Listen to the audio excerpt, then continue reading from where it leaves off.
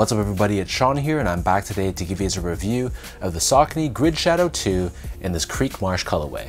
So this is a special Saucony x Saucony release, which is Saucony's line of elevated sneakers essentially collaborating with themselves. So this Saucony x Saucony release is on the Grid Shadow 2, which originally released back in 96-97 as a performance running shoe. But nowadays it's being released as a lifestyle or everyday use sneaker, and these landed on the Saucony Canada website a couple weeks back.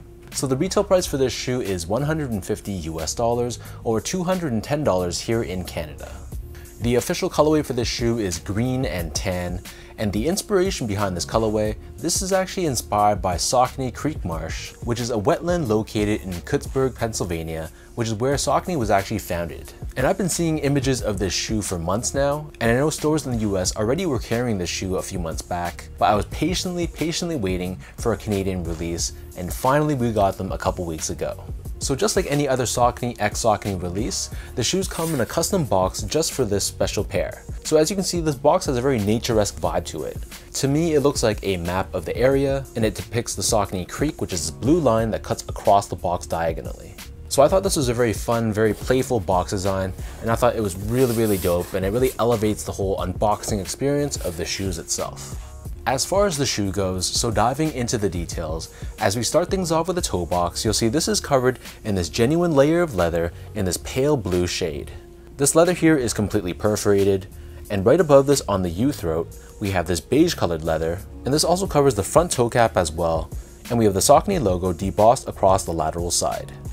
Surrounding the front toe cap, we have this textured suede-like material, and if you look closely, the leather itself has been kind of etched away, so this really gives this panel a very plant or organic vibe to it.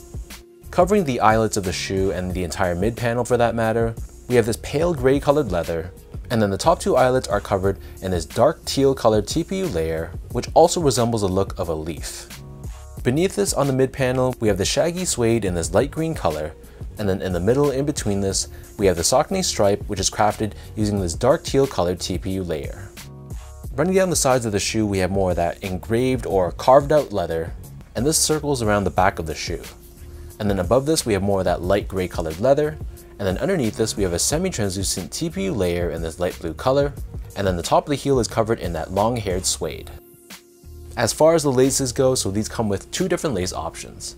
The standard default lace is a flat style lace in this off-white color, but they also come with a teal colored lace as well if you want to give the shoe a little bit of that extra pop.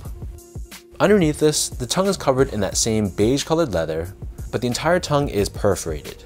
And then on the very top of the tongue, we have this tag with Saucony Creek Marsh branding depicting the animals, specifically some sort of fish, a bird, and the plant life as well. And then on the back of the tongue, there's a small blurb about the Saucony Creek Marsh for anyone that's curious to learn more about this region. So the back of the tongue and the interior of the shoe, this is covered in this white colored mesh. And then as far as the insoles go, these come with a foam line insole, and it's covered in a green colored mesh on top, and we have this bird printed on the heel, which I'm not exactly sure what bird this is, but to me it looks like a blue heron or something along those lines. So the upper of the Grid Shadow 2, this sits atop this chunky foam midsole, which is painted primarily in this off-white color. On the heel it's painted in this pale blue color, and encased within this midsole but not visible to the eye, we also have Saucony's grid technology, and this helps with impact protection and energy return. So in simple terms, think of it as like a cassette that's inserted into the midsole. It looks like a tennis racket, and it will absorb the shock from your heels landing and crashing against the ground, and return that energy back towards you. Finally, turning this pair over to the bottom, so this outsole I thought was wild. We have this semi-translucent rubber in this icy bluish green tone, which resembles the water of Creek Marsh. And just like any other Grid Shadow 2, we have this triangular traction pattern on the forefoot, this wedge of foam in the middle, and this diamond-shaped insert of green rubber, which is found on the heel. So that breaks down the look and the construction of this pair. And for those wondering about sizing, so in my opinion, Sauconys are a brand that usually run a little bit more snug than normal.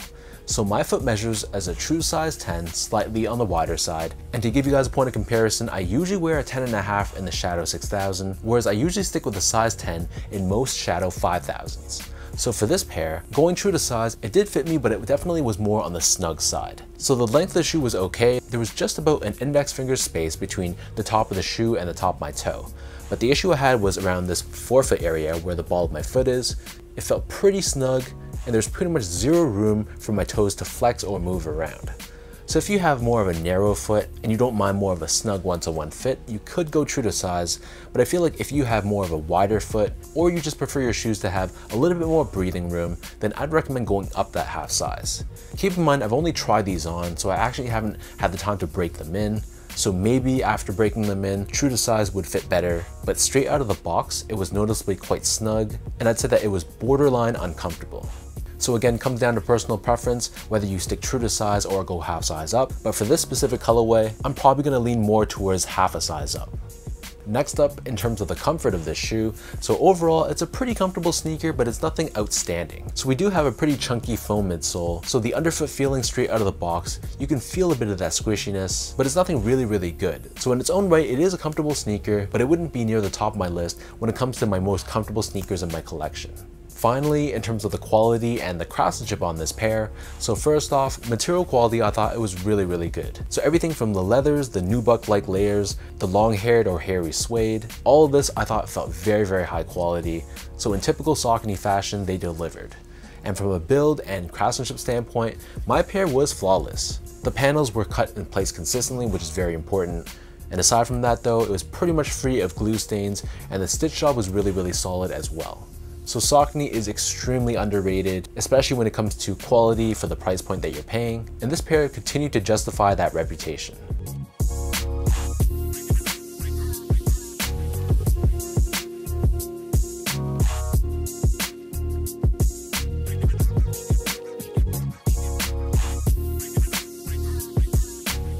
So with all that out of the way now, let me toss these on feet, I'll lace them up for you, and I'll show you guys how these look.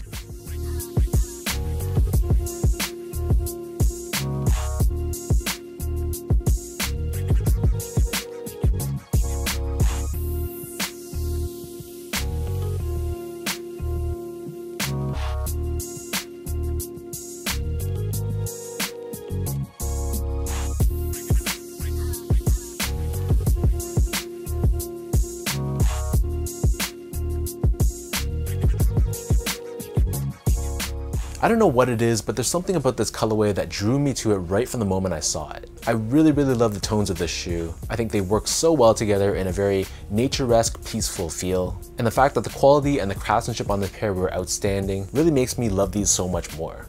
So I think the Grid Shadow 2 is definitely an underrated silhouette.